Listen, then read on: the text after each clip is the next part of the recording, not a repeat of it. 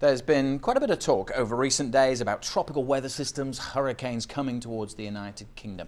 I'm here in the Operations Centre of the Met Office to discuss exactly what is going on. I'm joined by Chief Forecaster Steve Ramsdale. What is the big picture, Steve? At the moment, we're looking at generally normal weather for the time of year, a couple of bands of rain coming across us in the next few days. But as we look further afield, you can see there's some deep areas of low pressure over the West Atlantic and East Canada, and a couple of those are tropical in origin, so contain very warm air running up into the mid-latitudes and potentially moving across the Atlantic towards us as we go into the early part of next week. Now, one of those is Maria, and of course devastated parts of the Caribbean. As it moves towards the UK, though, it will be a very different beast. It will be a very different beast.